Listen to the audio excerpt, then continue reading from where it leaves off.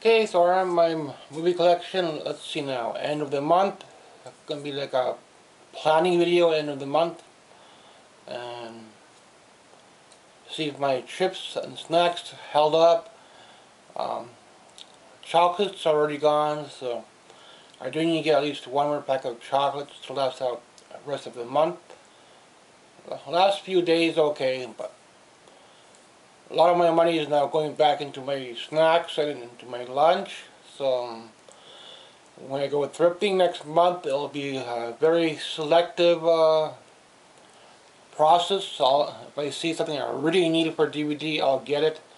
I'm not going to be buying TV shows from them unless it's something I need to complete.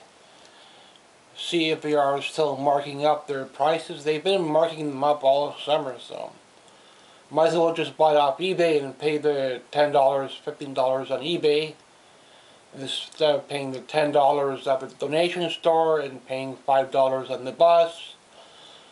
Sometimes I could get back, sometimes I have to pay another $5 to get back. So, but I will try to go thrifting on Christmas, so we'll see how things go. Sometimes I could get some Christmas CDs then, and I will get better games next year. Still a couple more middle priced games I want, and one or two high priced games I want. So for Atari and the USB controller for Atari, so there's still a couple things I could do for Atari, a couple things I could do for NES, and trying to start up my Super Nintendo as well, but it's a little bit more pricey, so I'm gonna have to wait on that a little bit till I get some of the better TV shows. So it's going to be like that for spring and summer.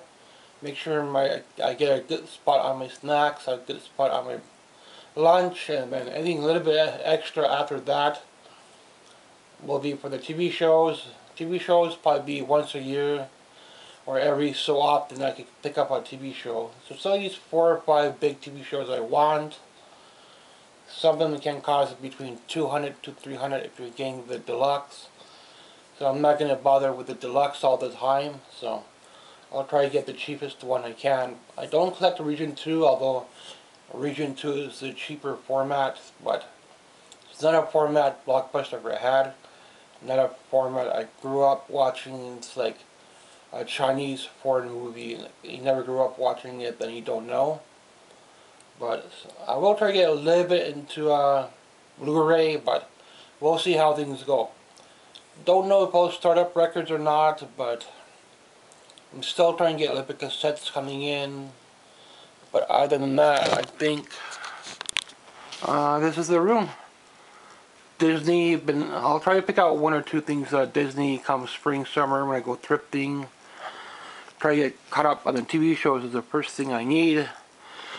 If I weren't doing TV shows, I would probably do more toys and Transformers and stuff like that, but for now I get all the vintage dolls on display, and this is the newest one that I bought. So, unless if one falls down and breaks.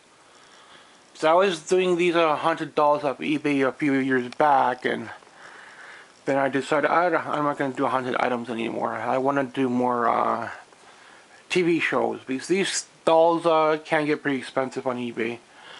So I never really got to do a haunted box unboxing. I know they're pretty fun to watch sometimes, but I never got to do that. So other than that, I will try to get a little something with any extra I get, but most part I need my snacks at this spot. So I still got end of the month, a couple bags of chips, couple cookies left, but the chocolates are gone.